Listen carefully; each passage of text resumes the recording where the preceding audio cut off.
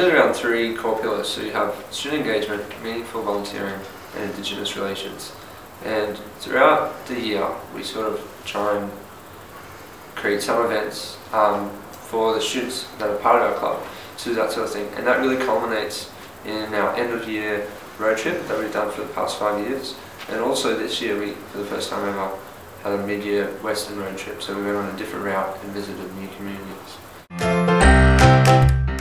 The thing that Big Lift is different from other traditional volunteering experience is that it sort of tries to actively engage in the communities that we want to learn more about. Like, it could be about social issues, about just realities of people who live in different environments, or just to figure out how similar people are, like, no matter where they live. I think the Big Lift has been really awesome because it's been an opportunity to really bond with like a huge group. In 2013 we went with 43 students, and yeah, you just get to make really good friendships with pretty much everyone on the trip and just explore the real world, you know, get outside of your own room and learn from the perspective of other people and maybe some of the challenges they're facing, but also it's what is life like in other places. Well, you know, volunteering is really awesome. I really love Big Lift, so I really wanted to help it keep going. But when I got back, I'm like, wow, there's like heaps of energy from this 2014 road trip, and I wasn't here. So working with that was really interesting.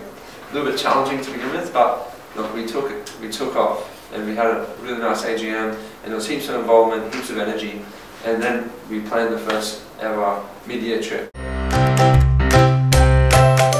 The method of road trip that we use is a really good way to have fun as well as to be practical. So go out into the real world and actually experience what's happening there. It does give a lot of benefits to the community, but it's more about us learning from the experience of volunteering. Service learning is Big Lift's one of the core focus, which is about trying to about ensuring that the volunteers learn something out of the service that they provide to the people that have the need. And I think that's where the meaning of the experience of volunteering comes from. It's a lot of, because I heard a lot of people saying that they learned a lot of things that they didn't even expect from the services that they provide.